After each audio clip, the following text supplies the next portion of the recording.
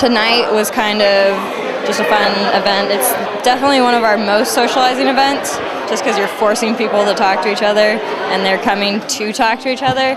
So I don't know, I think it's really good for people to socialize. We just kind of have random events for people to do, just kind of to take them away from downtown. That's like the main reason we have it for free.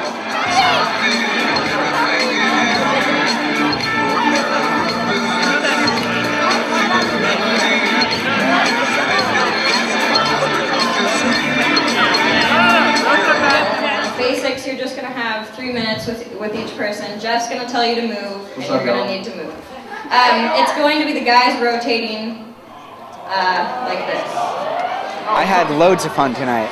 I met tons of beautiful girls, and the event was very well attended. I thought it was only going to be freshmen, but it turned out to be a lot of upperclassmen as well.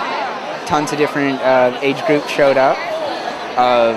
There was candy and there was music, and I met a lot of interesting people I don't think I would have met otherwise. I got dragged here by a friend, and I thought it was going to be really awkward and not a lot of people would show up, but yeah, it was fun though. I got to meet a lot of people, if not romantically, but just as friends. It was cool though.